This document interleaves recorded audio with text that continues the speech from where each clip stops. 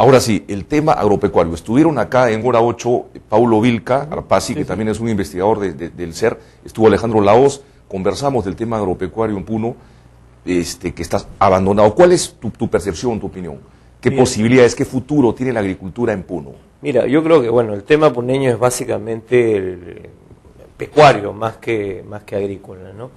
Y me parece que ahí, en el tema alpaquero en particular, yo creo que fue el primer sector golpeado por la crisis internacional, y ahí, por ejemplo, desde el gobierno nacional no ha habido una atención para el tema, y me parece que es un tema además de la región sur en general, porque Arequipa y Cusco también tienen este sector, ¿no? A mí me parece que ese es un punto, ¿no? Pero en el tema de desarrollo creo que hay otro que en el caso de Puno es también bastante importante, que tiene que ver con el tema de turismo. Y yo creo que ahí Cusco y Puno pues son un circuito turístico muy importante, y que yo creo que no termina de trabajarse como debería, ¿no?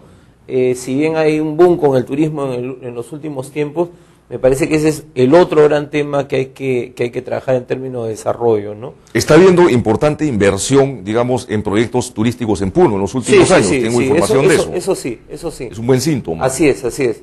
Pero me parece que falta un mayor empuje en relación a ese tema, porque, digamos, también pues desde Lima, ¿no? Y nosotros, por eso es que hacemos este trabajo de difundir un poco el problema puneño, ¿no? Desde Lima pues se ha creado una imagen de que Puno pues es un lugar donde están en permanente conflicto. Es cierto que hay conflictos, pero como hay en otros lugares también, o sea, también hay en Cusco, en Arequipa, ¿no es cierto?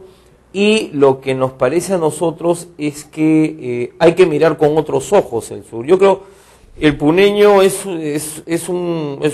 puneño, el hombre puneño, la mujer puneño, son gente muy trabajadora, ¿no?